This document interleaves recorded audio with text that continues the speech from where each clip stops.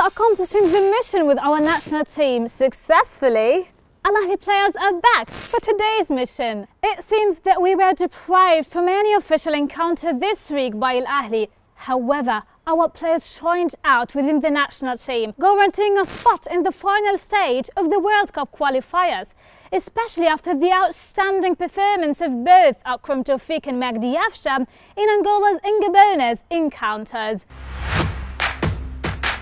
Though last Saturday we had a match, actually it was a friendly match, when we met Mania Semenud and scored a hit.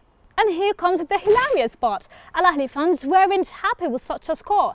They weren't glad with the last goal made by Hussein al-Shahat, which turned the score from 6-1 to 7-1.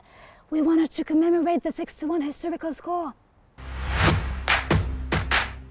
As for the other sports, Al-Ahly men basketball team succeeded to qualify to the final of the Associates League, while Al-Ahly women's basketball team succeeded to qualify to the semi-final of the same league after winning over Zamalek in the quarter-final. That's all for this week, and a quick reminder, Al-Ahly will play here at Al-Ahly Salam Stadium against Al-Muqawwaloon, and the match will kick off at 8 o'clock.